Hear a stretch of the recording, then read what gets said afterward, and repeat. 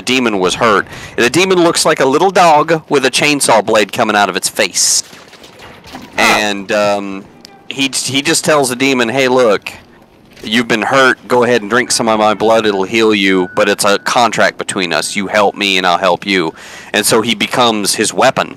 He can hold him like a chainsaw and wield him. Yeah. And he kills demons for the Yakuza.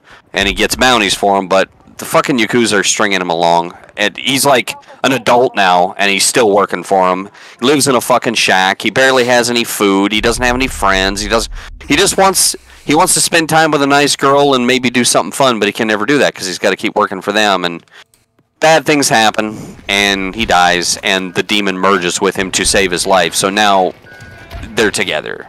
And he can transform. It's pretty fucking crazy transformation. His arms become chainsaw blades, and a big chainsaw blade comes out of his